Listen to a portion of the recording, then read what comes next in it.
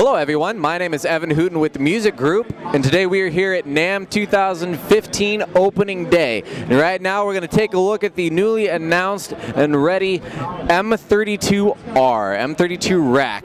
This is a smaller condensed chassis version of our M32 Midas digital console, which we just released recently.